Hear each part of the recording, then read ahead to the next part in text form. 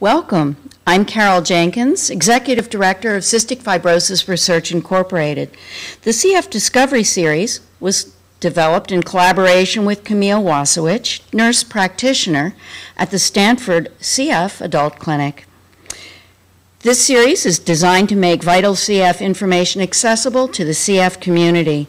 And before beginning, I'd like to note that no information presented tonight is intended for a patient's diagnosis or treatment.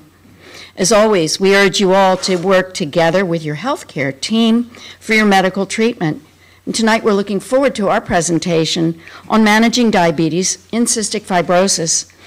Special thanks to Genentech and to AMED Healthcare for supporting this important evening. Their support pays for the venue and the refreshments, this studio that we've constructed here at the Crowne Plaza in Palo Alto, and they pay for other costs associated with this program. Tonight's program is being filmed by Scott Wakefield. Volunteer Eric Martin is handling the streaming portion of this production, and staff member Joanne Davis is tracking questions from our online participants. We are live here at the Crowne Plaza in Palo Alto, and I encourage you all to ask questions, whether you're here in the audience or part of our online community. A special shout out to all of you who are in the hospital. We're so glad that you can join us.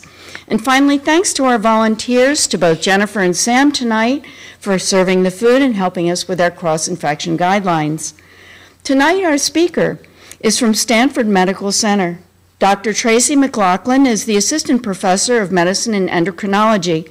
She received her medical degree at UC San Francisco, a master's degree in epidemiology from Stanford University, a master's degree in public health from UC Berkeley, and her bachelor's degree from Stanford University in human biology. Dr. McLaughlin is currently an assistant professor at Stanford University's Department of Medicine in the Division of Endocrinology and Metabolism. In addition to working with patients, Dr. McLaughlin conducts a number of clinical research studies related to obesity, insulin resistance, diabetes, and cardiovascular disease. Tonight, Dr. McLaughlin is here to talk about managing diabetes in cystic fibrosis. Please give her a warm welcome.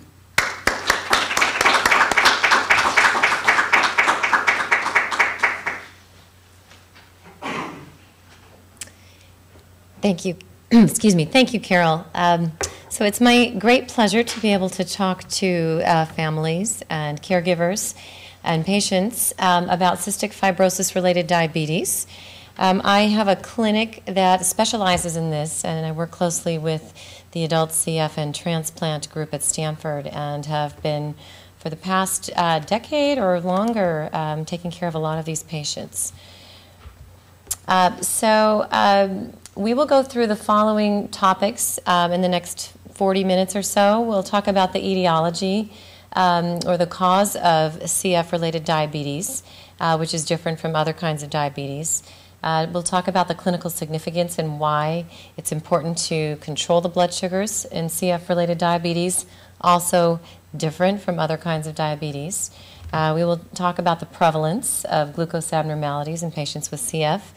And then we'll go through some of the new guidelines for screening and diagnosis of CF-related diabetes.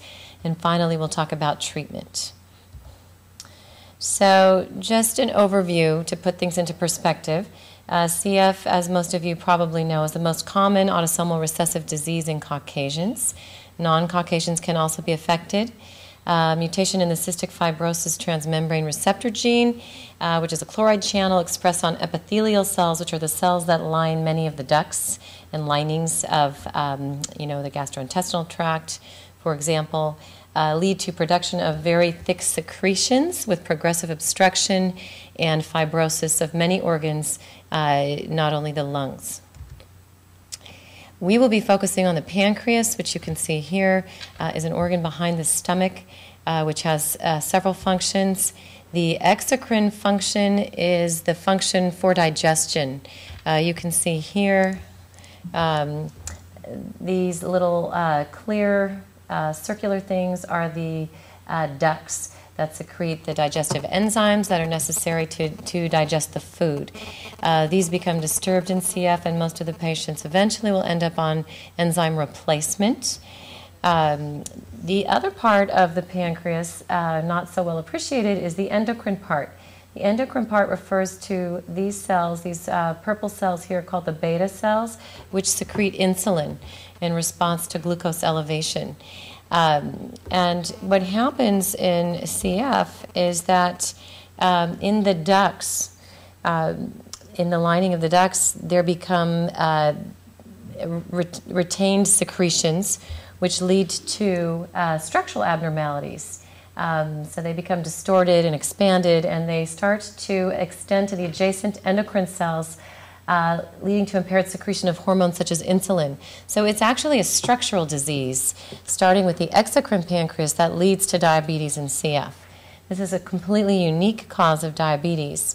There's nothing like it. Even removal of part of the pancreas, which can cause diabetes, is different in the way that diabetes presents. Autopsy studies of the endocrine pancreas in patients with CF show fatty infiltration, fibrosis, distortion of the islets, which are the insulin-secreting beta cells, and a decreased absolute number of beta cells. Here's a picture of the pancreas. These pinkish things are retained secretions inside the ducts. There shouldn't be quite this much retained mucus inside the duct. These are the islets. And this is a relatively normal appearance, with at least of the islets. As the disease progresses, the islets can become distorted. Here's a very expanded secretion within the duct, and the islets are starting to become distorted here. And eventually there's fatty infiltration and scarring as well. So what happens is the beta cells can't make that first little burst of insulin, which we call the first phase insulin response. So when we eat, we make a very quick burst of insulin. And this doesn't happen normally in patients with cystic fibrosis. Even in the absence of diabetes, that first phase insulin response is lower than in non-diabetic patients. There also is a delayed insulin response to oral glucose. So one study showed a 60-minute delay in the peak insulin in patients who had cystic fibrosis-related impaired glucose tolerance, and a 90-minute delay in patients who were met criteria for diabetes. These patients are not completely insulin deficient. So if you look at a patient with CF diabetes, they look like what we used to call juvenile onset diabetes or type 1 diabetes, you know, a young, thin adult who has diabetes. Those patients, by the time they get diagnosed, they don't make any insulin. And they can have very severe consequences, one of which is called diabetic ketoacidosis. And when that happens, their body is overwhelmed by other substrates made by the liver, namely acids, that can provide energy for the brain. And they are in the hospital and they're very sick and they can actually die. This is extremely uncommon in patients with cystic fibrosis. We have had one patient who had this twice, and I think that is a case report. It's not published, but it basically doesn't happen. And we had tested that patient for autoimmune diabetes. So it's very rare. And the reason is that they make enough insulin to get by. There are other differences compared to other diabetes, which we'll get into in a moment.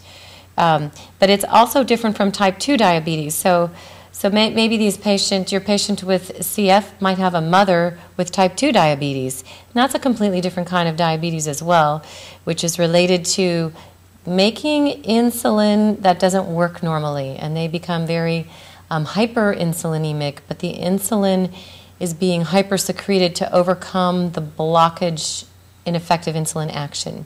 And they're treated very differently. They respond to weight loss and dietary changes. And one thing that happens with a lot of CF patients is they get admitted to the hospital and the medicine team starts to treat them like one of these other kinds of diabetics.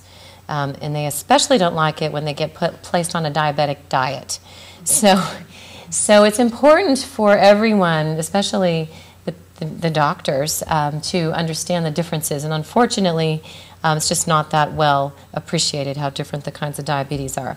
But I wanted to show you this nice figure of the abnormalities in the insulin secretion. So you can see here, these are 34 patients with cystic fibrosis compared to some controls who did not have cystic fibrosis. And they were given a glucose tolerance test. So they were given a glucose drink. And here you can see what the controls did. Their glucose did not go very high and came down here. Here's what their insulin did. This is a normal response. The insulin goes up right after exposure to the glucose, and then it slowly comes back down. That's a normal response. Now, these are all the cystic fibrosis patients. So these are the ones who were normal glucose tolerant. So they weren't anywhere close to diabetes yet, represented by the squares. That's their glucose. It's still abnormal. It goes up right after they eat. And their insulin is actually, here are the squares, it's actually it's delayed. You can see that here's normal, here's a CF without diabetes. There's a delay in insulin secretion. And then as you get on to cystic fibrosis-related diabetes, as shown by the squares that are open, here's the glucose going way up to 250 and then coming back down.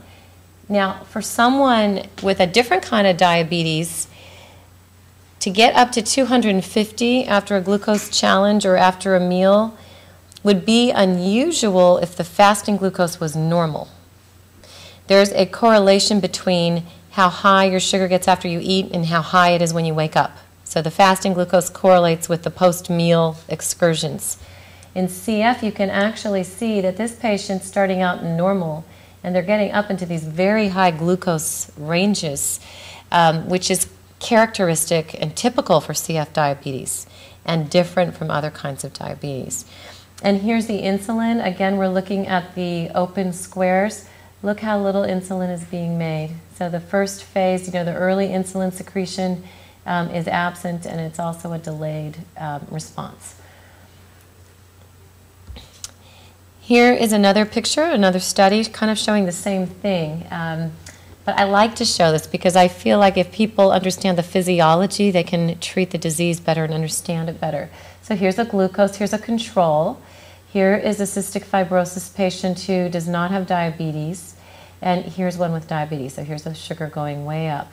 And this is what the insulin does. So here's the control, nice little burst of insulin coming down, cystic fibrosis with normal glucose tolerance. Their insulin is certainly going up. And here's a diabetic, a delayed insulin peak, much later than the control. Now this slide is one of my patients. This ended up being published. This isn't a very final looking figure, but this is a really dramatic representation of what the blood sugars do. So you can take, here's a non-CF patient who's eating breakfast and then eating lunch, and this is what their blood sugars do. They actually don't go above 130. They're pretty normal all day long. But you can take a patient with CF-related diabetes who has a very normal fasting blood sugar, and as long as they don't eat, they can be 80, 90, totally normal. But when they eat, they go up to here, over 250. This might be a little different from the one that got published, because the one that got published was eating all night, and he was up in the 350s all night long. Very, very dramatic. And so when you see a high blood sugar in the morning on a patient with CF, the first thing you think about was, well, what did you have at night to eat? And that doesn't mean you need to start them on Lantus or a long-acting insulin. That is probably food. They're very, very sensitive to food. But when the food effect goes away, the blood sugar will come back down to normal. Now, insulin resistance is the thing that's kind of the first abnormality that occurs in the adult onset diabetics or the type 2 diabetics. And there's a lot of debate about whether patients with cystic fibrosis have insulin resistance. Insulin resistance means that the insulin doesn't work well. And so the studies on this are mixed. There aren't very many of them really looking at it carefully, but some show a normal insulin sensitivity and some show decreased insulin sensitivity.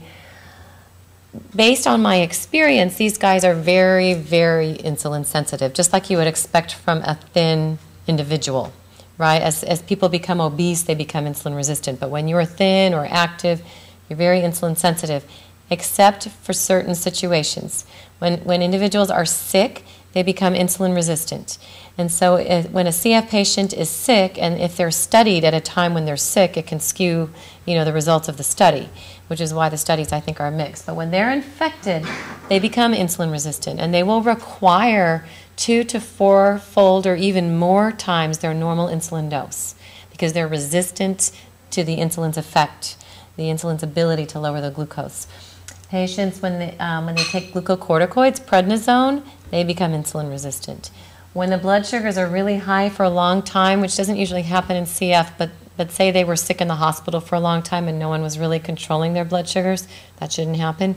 The high glucose itself can cause insulin resistance, and then any other acute medical illness. And increasingly, data suggests that hypoxia by itself can cause insulin resistance. So CF patients are normally very insulin sensitive unless some of these things are going on, in which case they can become insulin resistant. Okay, so just to finish how CF-related diabetes differs from other kinds of diabetes. So there are these dramatic post-meal excursions in blood sugar despite relatively normal fasting glucose. They do not get diabetic ketoacidosis or DKA. They are insulin sensitive in the absence of other contributing factors, as we just discussed. And there is no need to calorie or carbohydrate restrict or lose weight. The goal for these patients is to maintain their weight, or sometimes they're trying to gain. So we try to match the carbohydrate intake with insulin as needed. We do not withhold food and carbs, which is what I mentioned frustrates a patient sometimes when they get treated like another kind of diabetes.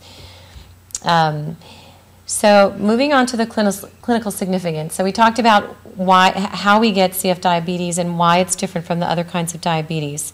And now I want to talk about why we care about the high sugars, which is also different from other kinds of diabetes. So first of all, the mortality rate is increased in patients who are affected by diabetes. So there's a 6-fold increase in mortality in patients who have CF diabetes versus CF without diabetes. We don't know if the diabetes is causing that. That's an association. This was shown previously, and then there was another recent study corroborating that looked at 520 UK adults who had CF who had at least one hemoglobin A1C tested. So it's not all CF patients, it's patients who might have raised some suspicion about having diabetes because they had to have an A1C tested. But this study showed that an A1C above 6.5, which is in the very early diabetic range, was associated with a 3.3-fold increased mortality after adjustment for other risk factors compared to patients whose A1C was below that. So again, if they had compared them to all comers, not just those who were tested for an A1C, they could have even seen a higher relative risk. So there's clearly an increased mortality. You know, does that just mean that the disease is more advanced or that they have this medical stress from hypoxia and more severe pulmonary infections that's leading to the hyperglycemia? It could be that. I mean, it could be just an association. And we'll get more, we'll address that a little bit more in a second. So this study showed that the survival was particularly decreased in females affected by diabetes. So here you can see the black bar. This is a survival distribution over age. The black is women who did not have CF diabetes. They're all CF patients. And the red are the women with CF who did have diabetes. And you can see a dramatic difference in mortality or survival in the women. The green and the blue represent the men with and without diabetes. Again, everybody had CF, and there didn't appear to be a difference amongst the men.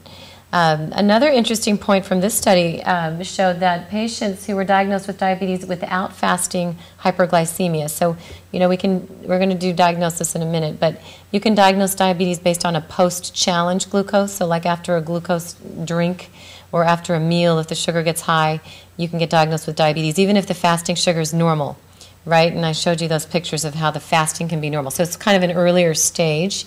So in the patients who were diagnosed with diabetes but still had without fasting hyperglycemia, so they still had a normal fasting glucose, 40% progressed to have fasting hyperglycemia over an average of a year and a half. And that's important because a lot of my patients come in with this presentation of early diabetes and they want to know, well, am I ever going to really need to take insulin?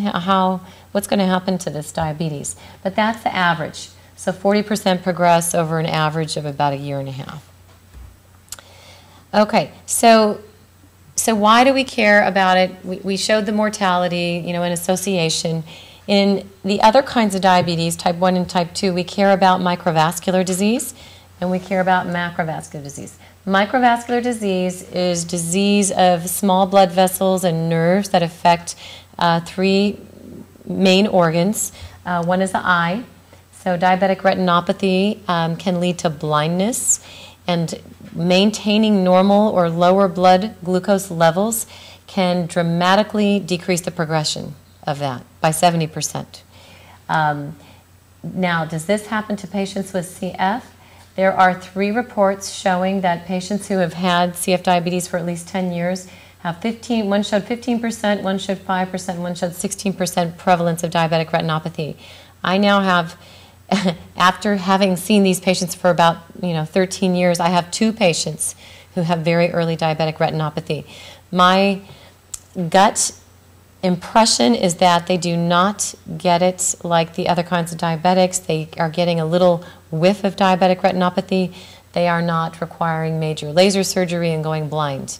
And that is probably because for many years during the early stages of diabetes, their blood sugar is coming back to normal on its own, as compared to these other diabetics who can be high all night long, all day long.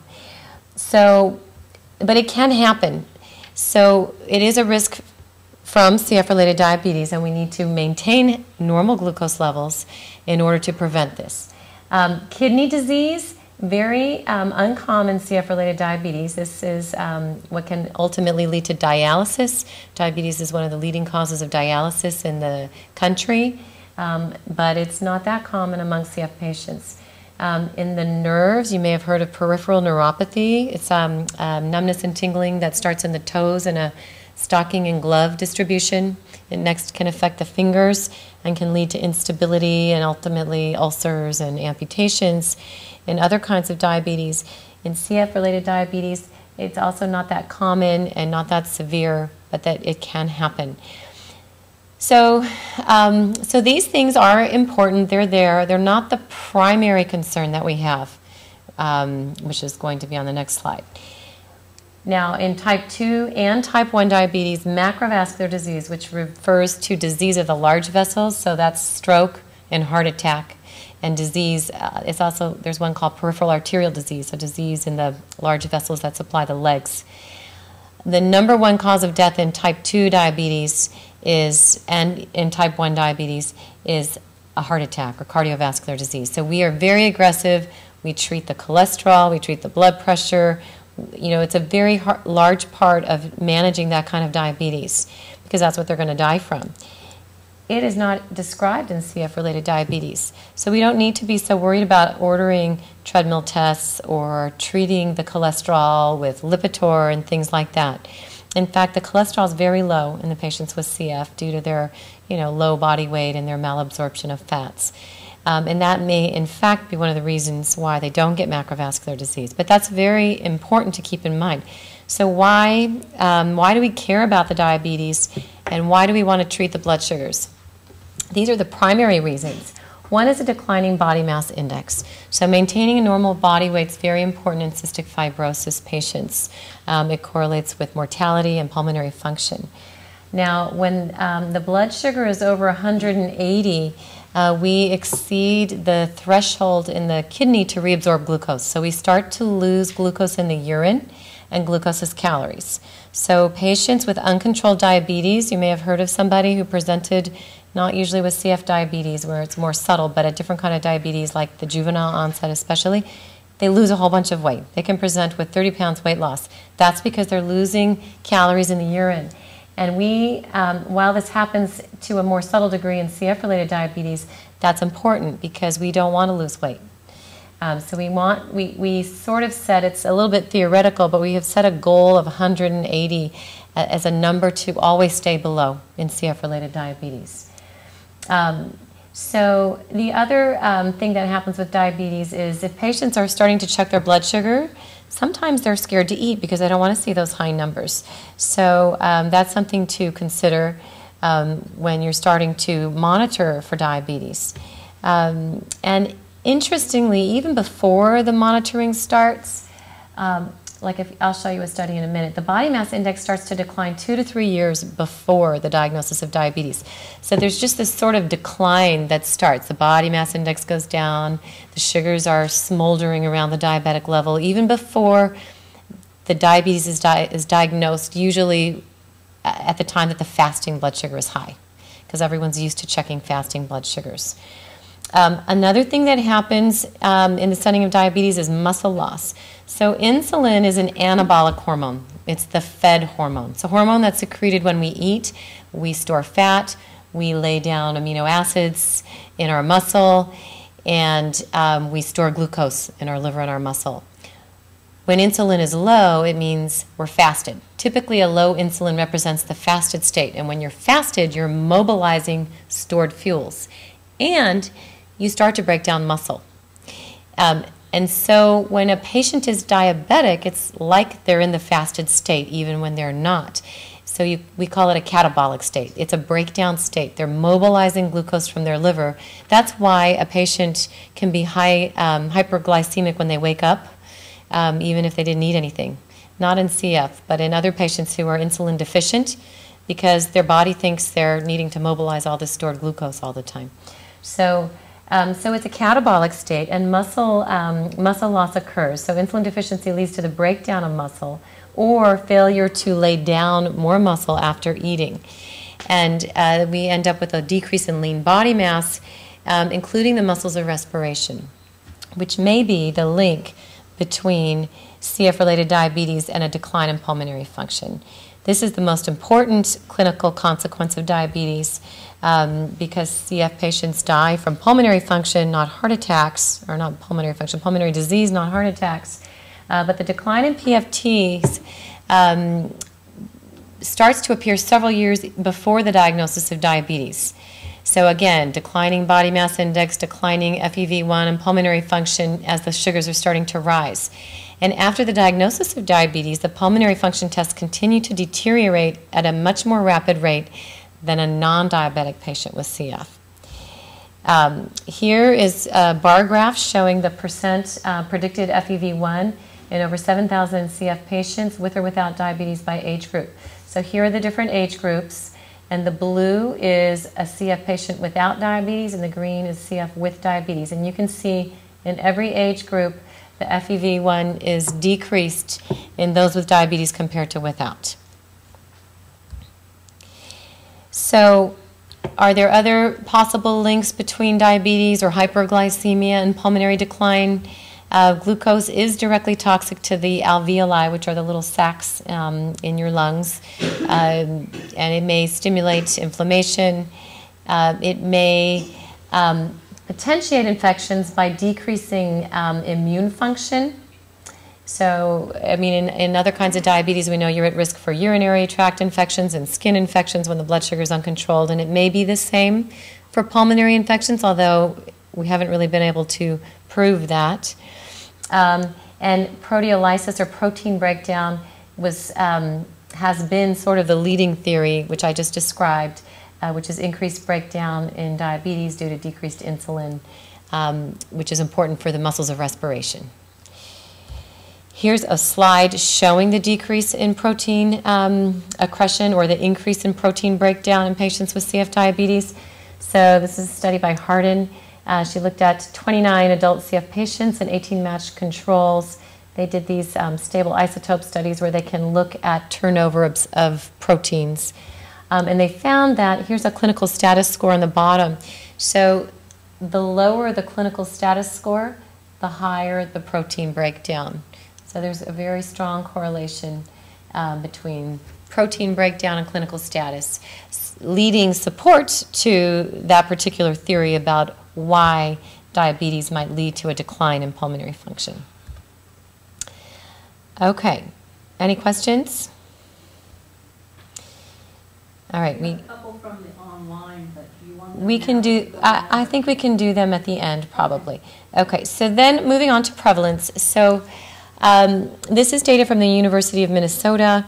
What you can see here are by age the prevalence of different kinds of diabetes or glucose abnormalities. So starting with the 5 to 9-year-olds, the dark blue is NGT, which is normal glucose tolerant. These people have completely normal glucoses after a glucose challenge. You know what a glucose tolerance test is. You have to drink 75 grams of glucose and see if it raises your blood sugar. It's a stress test for diabetes. So 57% were completely normal. 34% had normal fasting, but they got a little high after that glucose drink to a level that we consider impaired glucose tolerant, which is also considered pre-diabetic. These individuals have a higher rate of converting to diabetes. And 6% had a normal fasting blood sugar, but after the glucose drink got high enough to qualify as diabetic. And only 3% actually had fasting hyperglycemia. In the 10 to 19-year-olds, the prevalence of impaired glucose tolerance is 38%, and now we've got 15 and 11% of diabetes without fasting and with fasting hyperglycemia. So kind of a big jump there. And as people get older, you know, by the time you're over 20, you've got only 23% of individuals who have completely normal glucose tolerance. Does that seem abnormal to you? These are young, thin individuals. At Stanford, we actually compared them to our own database of individuals who were matched by age and weight. So we compared our CF patients at Stanford, 128, to non-CF patients from my lab. And everybody was, you know, had to have a fasting glucose of under 100, and they had to be under 30, and they all were matched for their body mass index. I can't remember exactly what it was, but they were lean. And guess what? None of the patients without CF had any abnormality in response to the glucose tolerance test. 100% were normal. But look at the CF patients. So what is it? 32% were abnormal. These guys had impaired glucose tolerance, and these guys actually had normal fasting by definition. We required that, but they were diabetic in response to the glucose tolerance test. I put this slide in here just to show you the contrast, because it's not normal to have any glucose intolerance at that age and weight. So a prevalence summary for you, a little take-home message, is that in CF patients over 20 years of age, 15% have fasting hyperglycemia. 40% will qualify as diabetic based on either fasting or oral glucose tolerance testing, where the fasting is normal but the 2-hour is over 200. And 70% will have elevations in their post-meals or their post-glucose tolerance test that are diabetic or borderline. So only 30% are normal over the age of 20. And which factors are associated with developing CF-related diabetes? Everybody who gets diabetes has pancreatic insufficiency. 100% of patients who have diabetes have pancreatic insufficiency. Not everyone with pancreatic insufficiency has diabetes, but remember the impairment of the beta cell is secondary to the disease in the exocrine pancreas. Some severity of the gene mutations can predispose to diabetes and increasing age. It's not associated with gender, even though I said that once you have it, it seems that females may do more poorly as a result of having the diabetes. So in the graph you showed earlier where there were 30% who were normal above the age of 30, were those pancreatic sufficient? Did those include pancreatic sufficient patients? Those included, yes, I think those included everybody. Those are all their CF patients. Okay, and then factors associated with prognosis. This may be a little bit outdated. I couldn't find a new number for this today when I was looking, but CF-related diabetes median survival is much less than the non-diabetes survival. When I did this slide from this number, this was 35. So this has gone up, and this may have gone up, but I haven't seen any new numbers. Female sex, again, associated with worse outcome in the setting of CF-related diabetes, lower BMI, lower FEV1 are all predictors of a poor prognosis. So we now are getting more attention from the diabetes organizations, and recently in 2010 there was a position statement issued. So the last time there had been any kind of consensus on how to diagnose and screen for CF diabetes was 1998. So this is the CF Foundation 1998 definition of CF-related diabetes, and I've been alluding to it throughout the talk. But first we have CF-related diabetes, which can be diagnosed like any other kind of diabetes with a fasting glucose of 126 on 2 or more occasions. But we talked about how that's at a pretty late stage, right, by the time the fasting blood sugar is high. Or a casual glucose, so any random glucose if the patient's at home checking or in the hospital checking of 200 or greater on 2 or more occasions. Or 200 or greater after the 75-gram glucose challenge, which is called the glucose tolerance test. Then there was this other category called CF-related diabetes without fasting hyperglycemia. These guys had a normal fasting glucose defined as less than 126, but they were 200 or greater in response to a glucose tolerance test or just a random glucose or a meal. And so the first group, there wasn't a lot of controversy about how to treat them. They just were getting treated with insulin or whatever to, for their diabetes. But there was some controversy about whether or not to treat this group as aggressively as the other group. In 2010, this position statement came out and changed this a little bit. So the diagnosis, they decided that it doesn't matter whether or not you have fasting hyperglycemia, and you don't need to split these two groups, to with or without fasting hyperglycemia, because both groups, and I'll show you the slides in a minute, both groups show pulmonary decline in the setting of the high sugars, whether or not there's a high fasting blood sugar, and both groups respond to insulin therapy. So they didn't feel like they needed to split the two groups. So the diagnosis is a fasting of 126 or greater, or a 2-hour post-glucola, 75-gram glucose drink of 200 or greater. This is the same as any other kind of diabetes, and you have to repeat it. Or a hemoglobin A1C of 6.5% or higher. That's also a new diagnostic criteria for the other kinds of diabetes.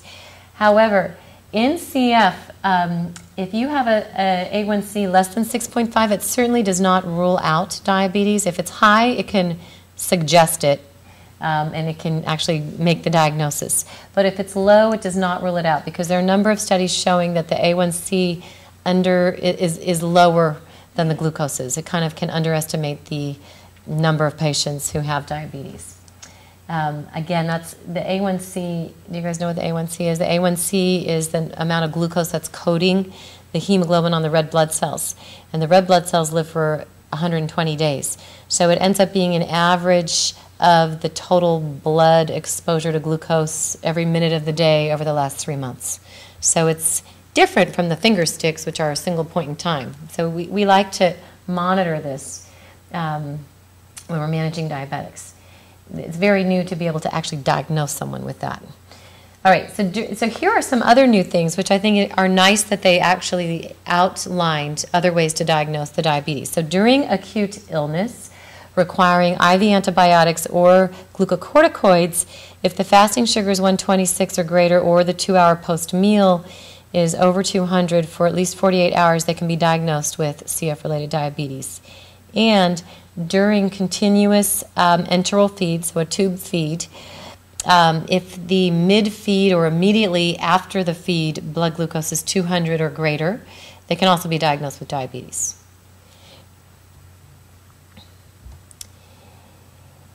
So this position statement also included guidelines for screening.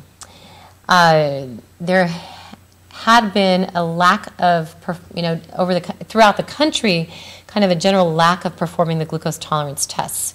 And as we've been discussing, relying on a fasting glucose finds the diabetes far too late. But the comments relating to the outpatient screening were that the A1C has a low correlation with the glucose tolerance tests. It can underestimate the level of glycemia, and therefore normal value does not rule out cystic fibrosis-related diabetes. We will use the A1C for monitoring once they're diagnosed, and if it's high, it can help you diagnose them, but do not hang your hat on a low value. Fasting glucose misses CF-related diabetes, the kind that doesn't have fasting hyperglycemia. So again, don't rely on a fasting glucose. The ideal test is the 2-hour 75-gram glucose tolerance test, which they're doing regularly at Stanford. This should be administered every year starting at age 10. The other times when this test should be administered are prior to transplant. So if there are patients about to get a lung transplant and they haven't had one within 6 months, it should be done then. Virtually all patients become diabetic like in that immediate post-transplant period on the high-dose steroids. I don't know if they all stay diabetic. I don't think they all will stay diabetic, but many do, because the steroids will taper after the transplant. During pregnancy, they should be screened, so at 12 weeks and also 12 weeks after delivery. And there's some different numbers for diagnosing diabetes in pregnancy. The other time that patients should be monitored for diabetes or screened are during acute illnesses. So if a patient is admitted for acute pulmonary infection and they didn't have diabetes, they should have their finger sticks monitored for the first 48 hours, and then if they're normal, they can stop monitoring after that.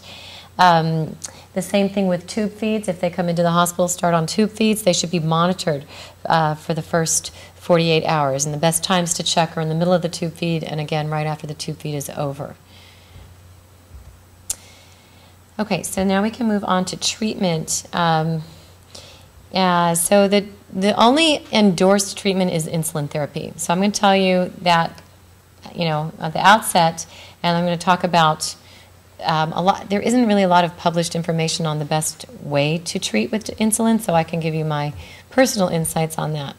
But let's talk about the effect of insulin on the pulmonary decline. So here is the first study that came out that was very impressive, that was more than 6 or 7 patients. So this is actually a relatively large trial for CF in 42 patients. It's an observational trial, so it's not a randomized placebo-controlled trial. It's an observational trial. So there were 42 patients. Their records were reviewed from the time of diagnosis with diabetes, which was defined as a random blood sugar of 200 or greater. Their mean age was 21 years old, and there were 27 females and 15 males. 31 of these subjects at the time of diagnosis received a rapid-acting insulin. So that's Lispro or Novolog or Humalog or Aspart. Those are the names. So those are the ones you take right with the food. 9 of them received a combination of rapid-acting and long-acting, and 3 received, looks like I didn't put it on there, but I think it was 3 received just the long-acting alone. So the majority received that rapid-acting insulin that you take with food. The pulmonary function test and the hemoglobin A1C and the body mass index were monitored for 3 years after starting the therapy and 5 years prior. And I love this curve. I think a picture is always worth 1,000 words. This is where the patients were diagnosed and began treatment. This is their FEV1, percent of predicted. So like I said, they went back and got records for 5 years prior to diagnosis and then 3 years after they started therapy with insulin. So you can see even before they got diagnosed, there was a steady decline in the FEV1 even before anybody knew they had diabetes. At the time they were diagnosed, the A1C was 6.8. So what was happening in here was probably what we've been talking about earlier, the normal fasting blood sugar but getting a little high after you eat progressively, because those patients don't have an A1C this high. Their A1Cs are around 6, 5.9, 6. But by the time they got diagnosed, they had fasting hyperglycemia and clearly high random glucoses. And they started insulin. And the FEV1 initially went up dramatically at 3 months, and then it started to decline at about the same rate. But by the time it reached the same point at which they had started, it was 34 months later. So treatment with insulin basically gave the patients, in terms of FEV1, 34 months. It reversed the decline. And by the time 34 months had gone by, they were where they had started. That's a lot of time, 34 months in medicine. We do interventions to get 1 day. 34 months is amazing. So then there was the question about, well, what about these patients who had normal, these earlier patients, normal fasting but high post-glucola blood sugars? Should we treat them? And remember I told you that when they did this last position statement, they didn't want to distinguish between those with fasting and without fasting hyperglycemia. And it's based on a couple of little studies like this, not big studies, but here's one of the little studies showing the same thing. These are patients who had normal fasting blood sugar but high post-meals. At the time that they got diagnosed, you can see there was already a decline in the FEV1 that reversed at the initiation of insulin therapy. This is a much smaller, trial, but shows the same thing. So that was great. Insulin can actually help with the pulmonary function. What about pills? Can we give pills to these patients? They don't really get all excited to take insulin shots. So here's a study where they actually looked at repaglinide, which is a pill that can cause your pancreas to make more insulin. So here we can see patients, this is the insulin level in the blood in patients who are controls. So these are patients who, I think these guys had a mixed meal. So they had a meal and the insulin goes up in the controls and then it goes down. And again, these are all the patients at baseline. These squares, there's a patient with CF diabetes at baseline who didn't take anything. Again, a delayed and diminished insulin response. That's why they're diabetic. And then if they took insulin Lispro, this is their insulin response. And if they took repaglinide, the pill, here's their insulin response. So these don't look that different. Let's see what their blood sugars did. So here is the control, not elevated glucose. Here is the patient that took the insulin, the Lispro, and here is the patient that took nothing. This is the baseline. So they're high, and here's the repaglinide. So the insulin is clearly lowering the blood sugar better than the repaglinide. That's just one study. And then they did a randomized controlled trial. This was the first randomized controlled trial in CF-related diabetes without fasting hyperglycemia. So they were really focused on this group who didn't have blatant fasting hyperglycemia. Should we be treating these guys? So this study is a little bit disappointing in that it didn't show more dramatic results, but it did show a couple of things. So there were 81 adults with CF without fasting hyperglycemia who were either diabetic with the 2-hour sugar being 200 or greater, or they were almost diabetic. They call it severe impaired glucose tolerance, severe IGT, where the 2-hour was just under 200, but at 1 hour they got over 200. And they were randomized to pre-meal insulin with aspart, where they did, this is called a carb ratio, so it's 1 unit for every 30 grams of carbohydrate. That allows flexible dosing according to how much carbohydrate you eat. Or repaglinide, the pills, 2 milligrams every meal. Can you see how different this is? This is totally flexible dosing. If you eat a big pancake breakfast, you take a lot of insulin. Here, you're taking the same dose every meal. And I think that's why that study didn't show anything, because you're just taking a fixed dose. So, of course, you might not control the blood sugar as well. If you could, with repaglinide, you can actually dose flexibly. You could take multiple pills if you wanted, based on the size of your meal. But it's hard, they didn't do the study that way. They did, in all of these cases, if they were really out of control on the repaglinide, they had a certain cutoff blood sugar, they would increase the dose. But it's still not flexible, with the patient controlling it like the insulin. And then they compared them to placebo.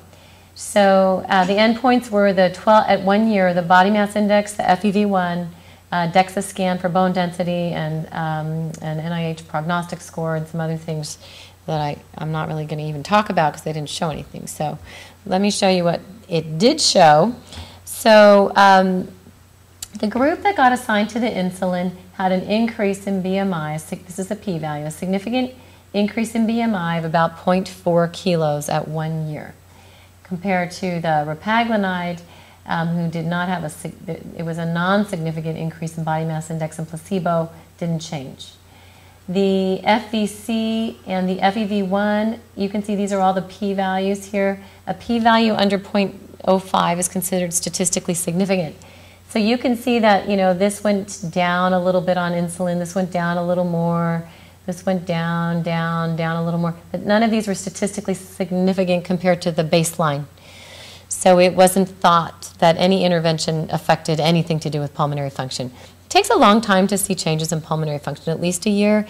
And these guys, remember, they weren't that hyperglycemic. And in fact, when they looked at the hemoglobin A1Cs of these guys, there was no significant change. So sometimes studies that are negative because there wasn't enough difference between the groups, or because they didn't have enough pretest probability of having an event. You know, there are various reasons.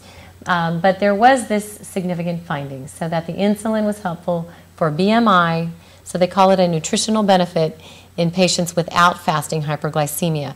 And this is actually part of why the recommendations changed to lump all these CF diabetes together and recommended insulin treatment for them. Do you know what I'm saying? I'm going back to that position statement.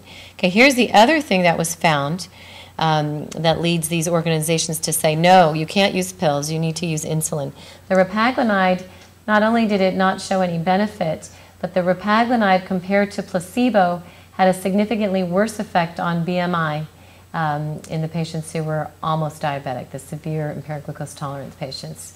So this is the only significant thing in the BMI here. So the repaglinide fared worse than the placebo.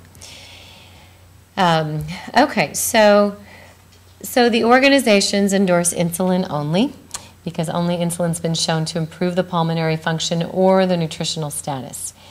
That being said, and I agree with insulin and I promote insulin, however, I will use pills as a bridge to insulin in many patients, and in patients who have a hardship with insulin, I will use some pills.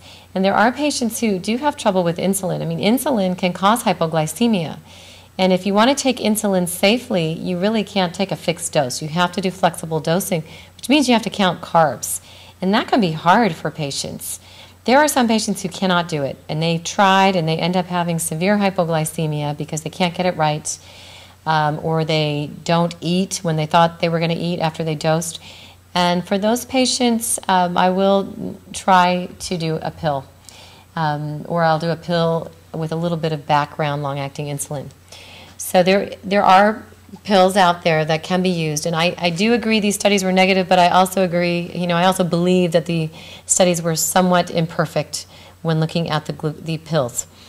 Theoretically, if you could lower the glucose just as much with a pill, so in someone who had very mild early diabetes, then they should get the same benefit. But we don't see that, and the pills really are limited. I don't think, as the diabetes advances, that any of the pills would really do the job. We do have sulfonylureas. There's a risk of hypoglycemia. I do not really use these drugs very much. They're very long-acting. I'm just too worried they're going to get hypoglycemia. Repaglinide and Starlix are much more expensive than the sulfonylureas. I actually do use these drugs sometimes. That is not any standard of care. That's just me, because they're shorter acting and they're easier to titrate. So you can do a low dose and a high dose of this one if you're having a small meal or a big meal. This one you can take 1 to 4 pills depending on how big your meal is or how much carb is in your meal. But these again are really a bridge to insulin. So when someone is first diagnosed and they're starting to think about the diabetes, but they don't want to be checking their blood sugar and carb counting and taking shots all the time, we'll use these for a little while. Byetta is a drug that I've seen being used mostly in patients who are coming up from San Diego, which is where Amylin Pharmaceuticals is.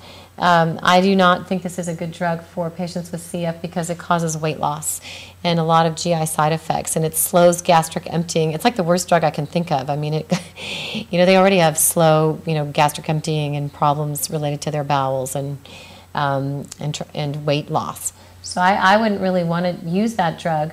Januvia is another drug that it doesn't cause hypoglycemia. It actually acts on the same pathway as the Byetta. It causes your body to make more insulin in response to a glucose elevation. And so both of these drugs cause a post-meal spike in insulin in proportion to the degree of glucose that the pancreas is seeing, or the gut is seeing actually. So this is kind of an interesting drug. This is not approved for use. I think that in the patient who cannot take insulin, it's an option. It's a best option in someone with mild enough CF-related diabetes, because what I've done is in patients who really can't do this carb counting and the multiple doses a day, I put them on a little bit of long-acting insulin and Januvia, which targets or minimizes the post-meal spikes. Diet is important. As I mentioned, patients need to eat to maintain or gain weight following the standard CF dietary recommendations. We don't do an 1,800 calorie diet. We don't do an ADA diet. We don't tell them to stop eating Skittles, although sometimes I'm tempted. Scandi shakes are very glucose elevating. A lot of the foods that the patients eat, they eat whatever they want because they're always trying to gain weight, but there are a lot of simple sugars and carbs that probably are not the best for their diabetes, but at the current time, and I stand by this, the recommendation is to just do whatever the CF team and nutritionist is recommending. In order to optimize diet for blood sugars, we can do a couple of things. One is make sure that the meals are mixed. That means protein, fat, and carb in the same meal as opposed to a pure carb meal. Fat is good for another reason, which is that it slows the absorption of the glucose. So that early spike in glucose that the CF patients get, it doesn't happen so dramatically. It's a slower rise and then a slower fall on the glucose. So adding fat is a great way to add calories and gain weight. And so instead of withholding anything to lower the blood sugars, instead I'll say, well, add fat to that meal because you're getting high after breakfast every day. Another thing that patients can do, the patients with CF, as you know, eat a lot of small meals. They snack, graze all day long, and that can be really hard when you have to shoot insulin every single time. There are insulin pumps. I wasn't going to get into that here. But for patients who aren't interested in a pump, what you can do is for some of the snacks, you can have a snack that does not require a shot. So these are carb-free snacks. They can have protein and fat, but foods such as cheese, peanut butter, nuts, avocado, meat, and eggs do not require a shot. So they can have a snack, they can get their calories, but they don't have to take a shot with that snack. So, they could eat breakfast, lunch, and dinner, and maybe the mid-morning snack would have carbs and get an extra shot, but maybe the afternoon snack would be a non-carb, non-shot snack.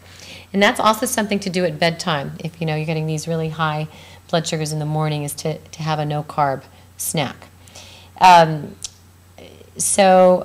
then I think I already made this point that we don't cut carbohydrates to avoid high blood sugars. Instead, we add fat to the meals and try to have mixed meals. I just want to mention exercise in here. CF patients, just like any other diabetic patients, can get hypoglycemic from exercise. So if there is planned activity, whatever dose of insulin is being given, or even if it's a pill, should be reduced. It can either be held or it can be reduced by about half, because for the same meal and the same dose, they will get hypoglycemic. All right, so insulin, moving on to insulin, is the only approved therapy in the 2010 position statement. I will start the patients very quickly if I get somebody in the hospital or they come to clinic, get them with the educator, and we start carb counting right away, unless they're resistant, in which case I'll do the pill bridge to insulin thing. So we'll start with a carb count. A typical starting place is maybe 1 unit of insulin for every 30 or maybe 60 grams of carbohydrate. So different meals will have different amount of carbohydrate, and then they have different units. But it's really great. It's very flexible dosing, and patients can eat whatever they want. I will add Lantus, which is a long-acting insulin, only if the blood sugar is high in the morning in the absence of uncovered food at night. I can't tell you how many patients I have that come to me on a lot of Lantus, and eventually they'll be hospitalized and they'll be NPO for something or another, and their insulin requirement will become 0. So all that long-acting insulin they were on was covering grazing, and it's okay to do it, except it can be dangerous if they stop eating. So I try to be pure with my insulin dosing and have the long-acting insulin truly be their requirement for overnight and in the absence of food. And all the food is being treated with this rapid-acting bolus insulin. But sometimes for patients who really graze a lot throughout the day, it's okay to have a little bit of this, a little bit, not all of it, but a little bit of the long-acting insulin on board, as long as you realize if that patient gets admitted and they're NPO for bowel obstruction, you're going to need to cut back. At home, I tell my patients, and this is not a guideline that I found anywhere, to check their 1-hour post-meal glucose. You probably didn't notice, but if you look back at the figures, the peak glucose in CF patients is the 1-hour post-meal or the 1-hour post-glucose drink. And since we're always trying to stay under 180, I tell them to check the 1-hour post And our goal is to keep it under 180. If they're always over 180 or on average over 180, then we might need to adjust the therapy. So that's usually their carb ratio. So if they're taking 1 unit for every 30 grams, maybe they need 1 unit for every 20 grams of carbohydrate. We do monitor the A1C. The position statement or the standard goal for patients with CF is under 7. I'm not sure what that's based on exactly, but you know, that's always a moving target for all diabetics. But right now it's under 7. And then we can add a sliding scale, which is a insulin given for high blood sugars. But you know, compared to other diabetes, we really don't rely on this very much. The mainstay of the treatment is this carb counting. So patients with CF diabetes need a lot of insulin for carbs, but they do not need a lot of insulin to bring down a high blood sugar. I put down here a ratio of 100. What this means is 1 unit will drop their sugar 100 points in the absence of food. I mean, they're very, very huge drops from 1 unit of insulin in the absence of food. So we have to be very careful about using that. Okay, so as I explain it to the residents who are training with me, that their patients with CF-related diabetes are very carb intolerant, but they're very insulin sensitive. So the mainstay of insulin is for the food that they're eating, as opposed to reacting to a high blood sugar and giving units to bring it down. And I think it's easy for the patients to remember a single number. So 1 hour post, we always want to keep it under 180.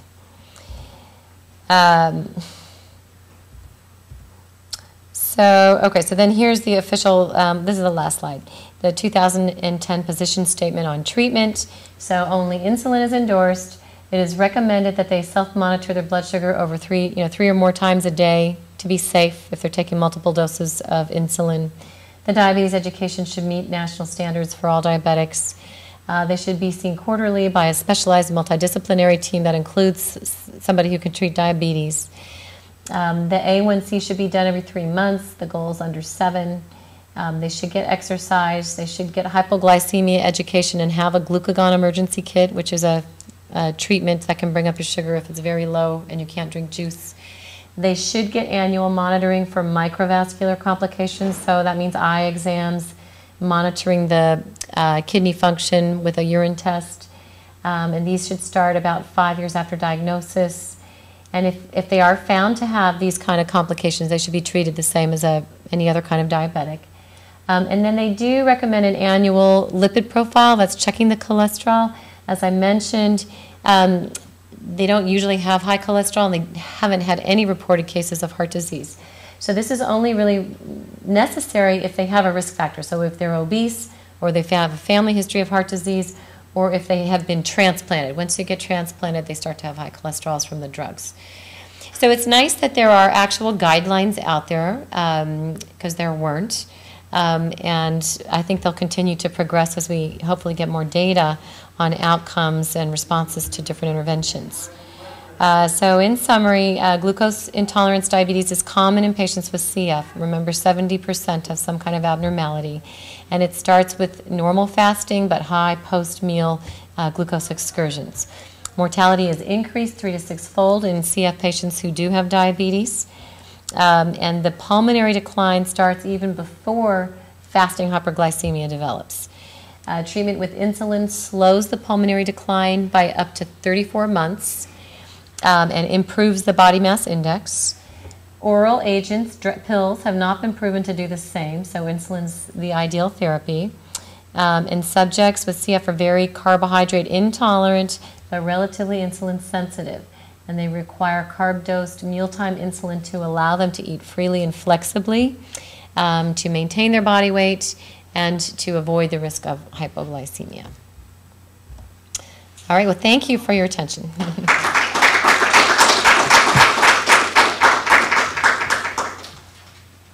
So if we want to have questions, okay. A couple of questions from our online audience. The first one, it has been suggested to us to start our daughter on an insulin pump. She is 8.5 years old and was diagnosed about 1 year ago. I'm really nervous because we count carbs to determine insulin and afraid she's too young. Any thoughts? Well, the insulin pumps are routinely used in kids with type 1 diabetes, and they manage it I'm not a pediatric endocrinologist, so I don't see those kids, but it's in routine practice to use them in kids that are probably starting around that age, when they can push the buttons themselves. I don't really see any reason not to use it. It's probably easier for her than having to take a shot multiple times a day if she's eating. So I would see no reason why she can't do that, as long as everybody learns how to use the pump, and the school is alerted to that. And she should always carry the insulin with her, in case the pump malfunctions. But if the patient's willing to do it, then it's just a delivery system, so it allows you to avoid all those multiple shots. Another one is, what can we refer or give doctors to inform them about CFRD? What can we give them? Well, I give them lectures. They know so little about it. I think there should be some, I don't know what works. Public health campaigns don't seem to work in general. So I think as it becomes more recognized by these societies, actually, it will help, because now more articles are being published in diabetes care and some of the major journals. They're talking about it at the endocrine meetings instead of just the CF meetings. And so there's a little bit more generalized awareness. And when they come up with position statements and things, then doctors start to look at that, because they said, oh, there's a standard of care. I need to know what it is. So those are all good things, and I think that will increase the awareness. And on a much larger level than me giving a lecture, but the position statement doesn't really educate them about the physiology like we talked about. So that's tough. It is hard, because there aren't that many centers that treat CF diabetes, and the ones that do, I don't think many of them have an endocrinologist. But yeah, I think we're moving in the right direction.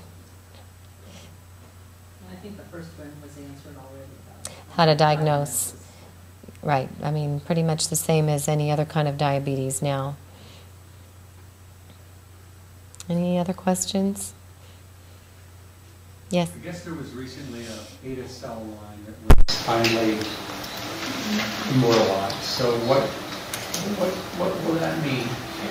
Well, I don't know. I think we're a long way from having, some sort of a stem cell transplant, and even the islet transplant seems to have stagnated.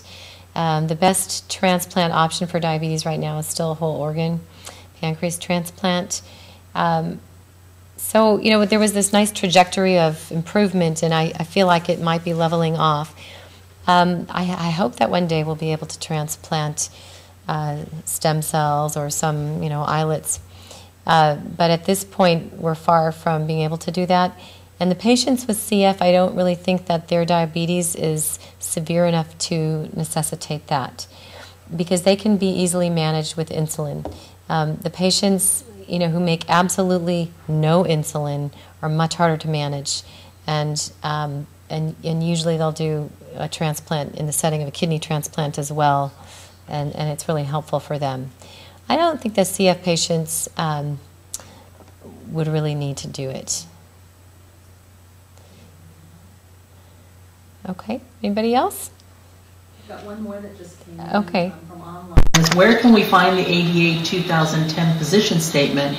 Is there an easy way to access it on their website or some other place?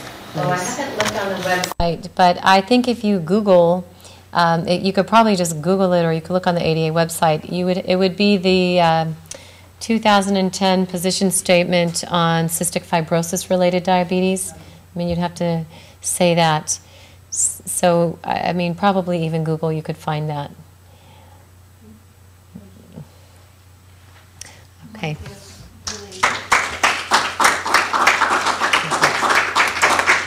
Thank you. We've been sharing this evening's discussion of cystic fibrosis-related diabetes with Dr. Tracey McLaughlin.